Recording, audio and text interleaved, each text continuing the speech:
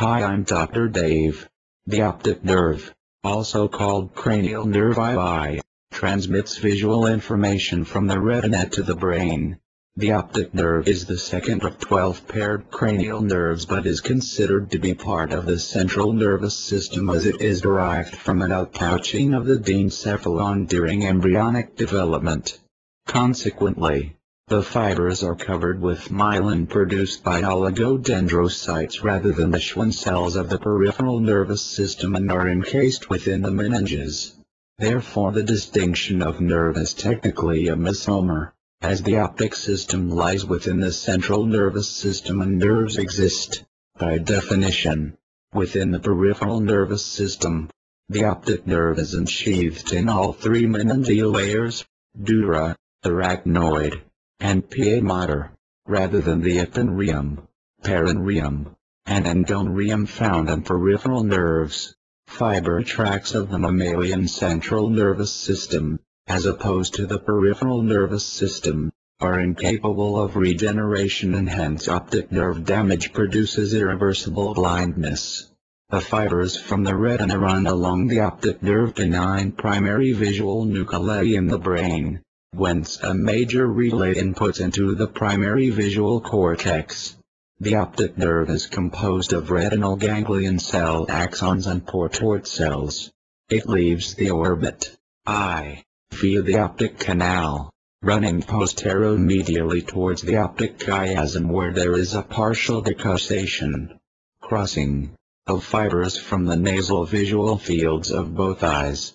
Most of the axons of the optic nerve terminate in the lateral geniculate nucleus from where information is relayed to the visual cortex.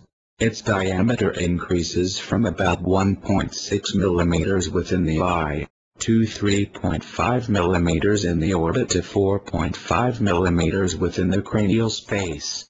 The optic nerve component lengths are 1 mm in the globe, 24 mm in the orbit, 9 mm in the optic canal and 16 mm in the cranial space before joining the optic chiasm.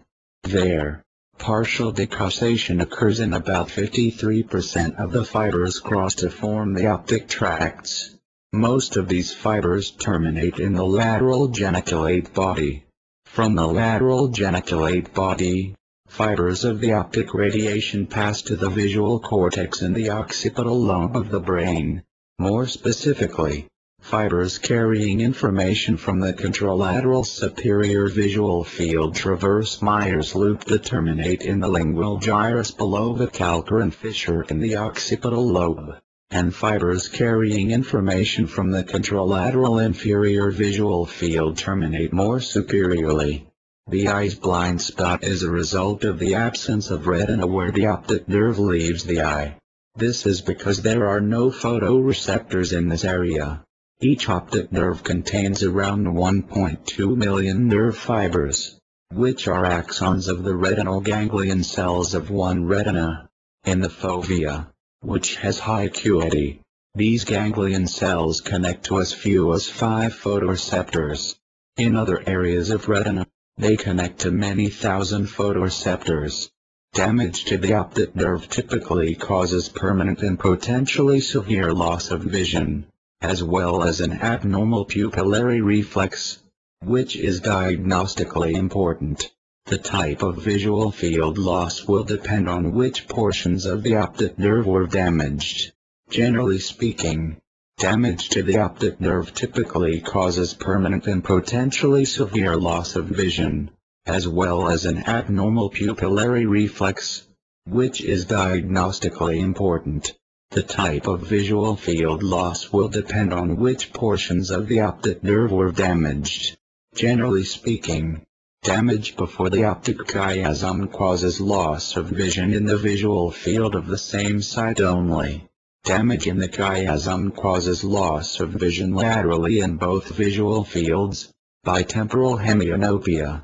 It may occur in large pituitary adenoma. Damage after the chiasm causes loss of vision on one side but affecting both visual fields. The visual field affected is located on the opposite side of the lesion.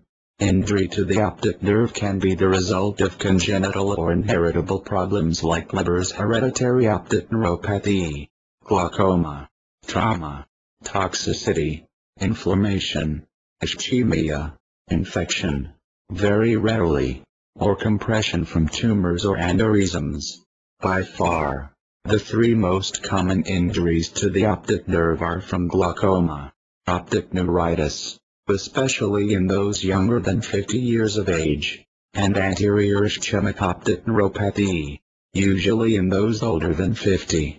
Glaucoma is a group of diseases involving loss of retinal ganglion cells causing optic neuropathy in a pattern of peripheral vision loss, initially sparing central vision. Optic neuritis is inflammation of the optic nerve. It is associated with a number of diseases, most notably multiple sclerosis. Anterior ischemic optic neuropathy is a particular type of infarct that affects patients with an anatomical predisposition and cardiovascular risk factors. Optic nerve hypoplasia is the underdevelopment of the optic nerve causing little to no vision in the affected eye. Ophthalmologists, particularly those subspecialists who are neuro-ophthalmologists, are often best suited to diagnose and treat diseases of the optic nerve.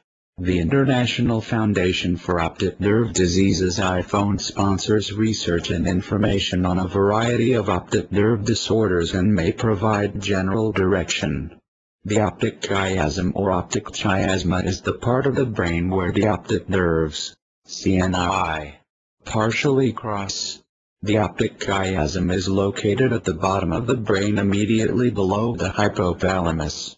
In Siamese cats with certain genotypes of the albino gene, this wiring is disrupted, with less of the nerve crossing than is normal, as a number of scholars have reported. To compensate for lack of crossing in their brains, they cross their eyes, strabismus. This is also seen in albino tigers, as Gary and Kazu report. Thanks for listening. Goodbye.